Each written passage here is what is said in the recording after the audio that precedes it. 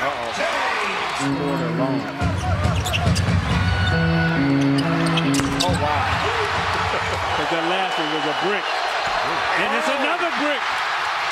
James Harden's going to push. He's going to look to attack. If he can't pull up. Oh!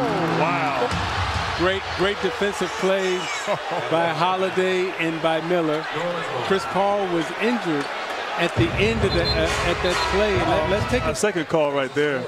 But right here, great defense, just no fouling, and Harden trying to maybe draw a foul, but I thought that was good defense. Yeah. This most definitely is a pull-up three. And one. Going to play. I thought Frazier did a pretty good job of just keeping his hands straight up. Oh, he stepped on his foot. So. Oh, okay. And then, as the rule states, Zeke, you have to get the shooter room to come down. Yeah, that's a tough call. And again, this is where Harden, you know, his understanding of offensive basketball is 7. Harden is 3rd. New Orleans, they have a timeout left as Alvin Gentry. The Pelicans don't touch anybody.